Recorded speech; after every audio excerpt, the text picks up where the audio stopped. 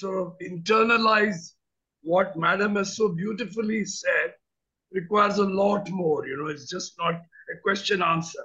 But I have something to ask her. I met Ilayaraja in Tiruvannamalai. You know, there's an ashram where he used to come there, and every day he would sit in the cow shed and he keeps on listening to the cows. I was very flabbergasted, right? But he told me, no, I learned from them how music should be composed.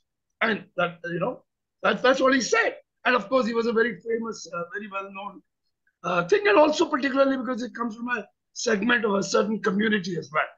The point I want to ask you is, can there be a similar things like the sound of water, right?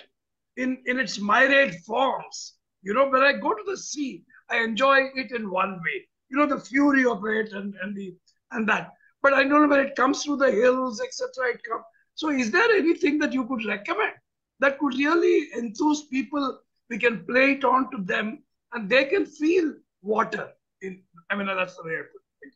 Very, very good question, sir. And already I have been thinking on those lines as I was talking myself. A few minutes ago, I said, let me come up with something like that, which will be like a capsule, even for these children whom we are going to be training through our classes. So, yes, like I said, the very evolution of musical instruments was inspired by water droplets. So, meditating on which particular or listening to which raga can tune our mind towards soothing our senses or getting more peaceful or inspire us to do better activities with a positive outcome. So all those things, I think we should work at it as a beautiful project in future. Thank you very much, Gopal sir.